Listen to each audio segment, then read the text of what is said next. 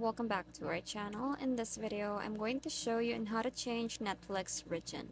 So first thing you're going to do is just download or install any VPN application that is free and that works well on your region. So in my case, this is the application or the VPN that works for me. And so this is what I'm going to be using for this tutorial. So I'll just sign in and then I'll get back to you. So now that I'm done signing in, I'll just tap on this country or the flag, and then from here you can choose what region or what country you're gonna be using on your Netflix. So just pick or select any. So in my case, I'll just choose Los Angeles. I'll just select this one. And once you're done selecting the country, so you'll just have to tap on connect. And it's now connecting. We'll just wait for it to load. And there you go, it's already connected.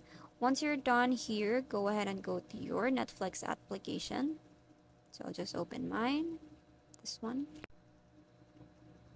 Alright, so once you're in, you just have to refresh your Netflix application to see all the movies and series from the region that you have chosen. And that's basically it. I hope you find this video helpful. Thank you for watching, and I'll see you in the next one. Bye!